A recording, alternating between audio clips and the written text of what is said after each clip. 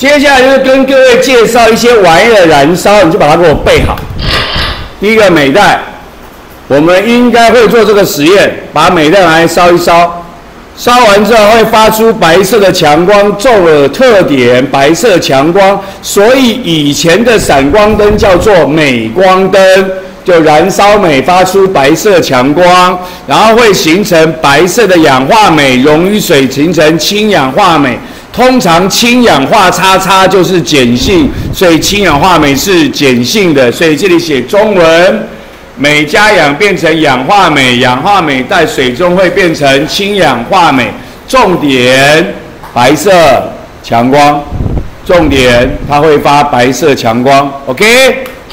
下一个叫做钠燃烧，钠燃烧这个会黄色火焰，这个比较不重要。生活中有看到一些高速公路上的钠灯就是黄颜色的，但是呢考试比较少问到，然后就变成氧化钠溶于水变成氢氧化钠。刚刚跟你讲了，氢氧化XX通常就叫做碱性的，所以氢氧化钠，所以钠加氧变成氧化钠，氧化钠。 在水中会变成氢氧化钠，这个我们特爱考，不知道为什么。从古时候的联考年代，到了所谓的基测的年代，基测学测年代，我们都很喜欢问硫的燃烧，考过 N 遍了。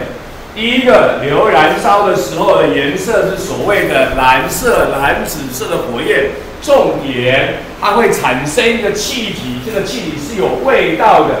有人说叫臭鸡蛋的味道，有人给它写刺激性的臭味，叫做二氧化硫。所以重点，硫燃烧会产生一个有味道的气体，什么气体？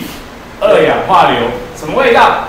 臭味，刺激性的臭味，臭鸡蛋的味道。 然后这个二氧化硫溶于水会变成亚硫酸，所以硫苯的燃烧是从古至今都很喜欢问的。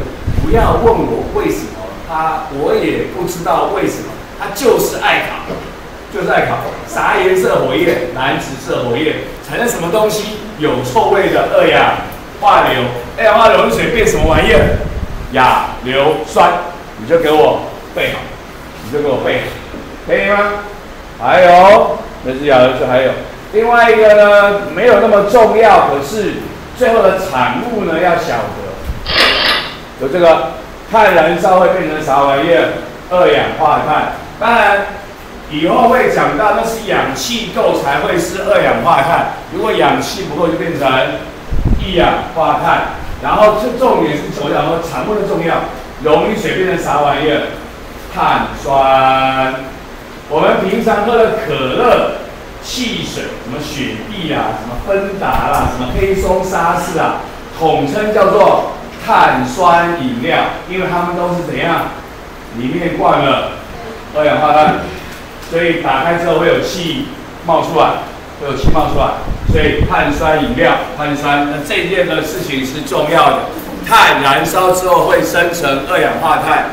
溶于水会形成碳酸，就是这样的，碳加氧，二氧化碳，二氧化碳变成碳酸。这就是跟各位介绍一些东西的燃烧。我们考试一般而言最常问的是镁燃烧有什么现象？白色的强光。问硫燃烧有什么现象？蓝紫色的火焰，生成有味道的刺激性臭味的二氧化硫。 二氧化硫溶于水会形成亚硫酸，就麻烦各位大哥大姐，你给我背好就对了。有人有问题吗？没，请写课堂练习。